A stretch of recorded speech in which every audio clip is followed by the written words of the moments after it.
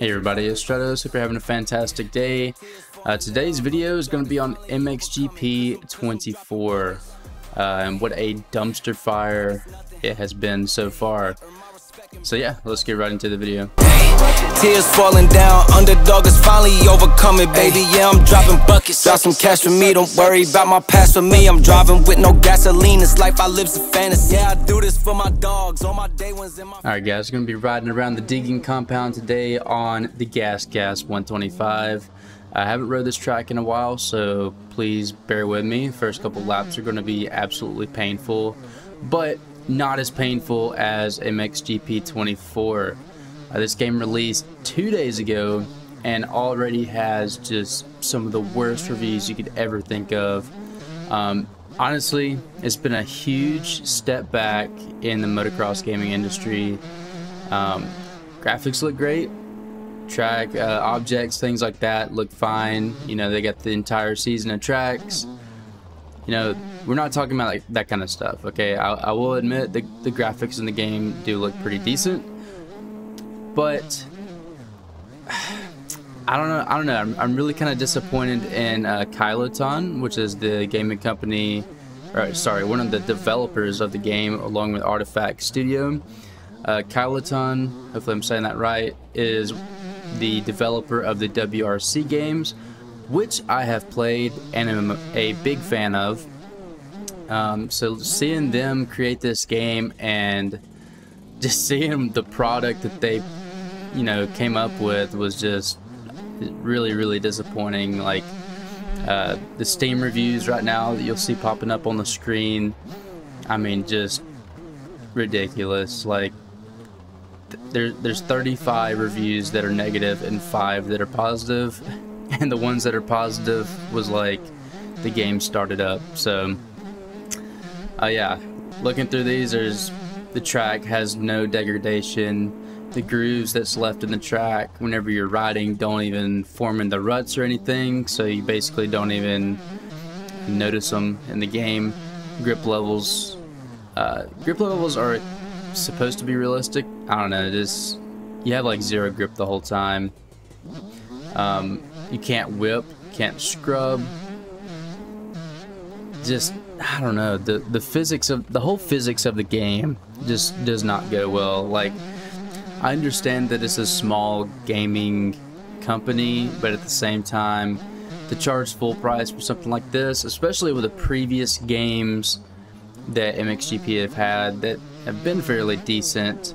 I think Mxgp 2019 was probably one of the better ones that they've had, or the best one that they've had. And coming off of a 3-year break, they have not had an Mxgp game in 3 years.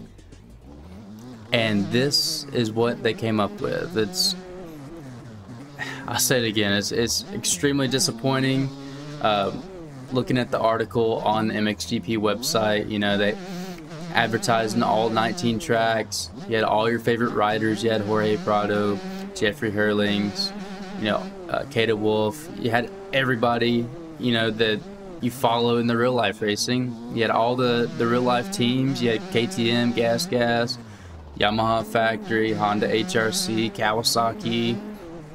I mean, you had all the teams, everything licensed, and advertising. This is what it says on the website. It says a high degree of realism, where the game level design plays an important role, whether deform the track, blah blah blah blah blah, career mode, and just the physics of the game are just absolutely terrible. Save your money this Christmas. I know it's coming up in, you know, 25 days, but save your money on this game. Don't get it. I hate to say that, but it's just not worth it, guys. I feel so bad for you console players because it just seems like you can never get a good game. Hopefully that'll change this next year with Motocross the game coming out. Hopefully that will give you guys a more realistic sim feel of the racing game. Really hope that turns out well. Going back to Mxgp 2024, I know this game had a 3-year break where they just didn't release anything, but I don't think they had a developer start building this game until super late in the into the year.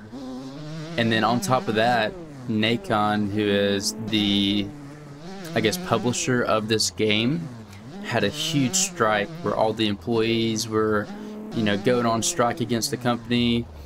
KT, which is Kyloton, they went on strike against Nacon for, I guess, working environments and much other stuff. Not really sure the big details on that. They deny it, but you know, whatever. So I imagine there's a few months where they literally just like did not work on this game. So it just, I don't know, guys. It's really sad to see this game in this type of way. I think that it could have been so much better. I mean, it's Mxgp. It's an official licensed game, and for them to release this for full price is not good. It's just not good. So, but that's enough of my ranting. Hope you guys enjoyed the video. If you want to go buy the game, links in the description. Highly don't recommend it. Probably just waste your money. If you do want to play a good console game, I'd recommend Mxgp 2019, or at least one of the Supercross games. But yeah, sorry console guys, this year is just not your year. But yeah, I'll see you guys next time. Thanks for watching the video, and peace out.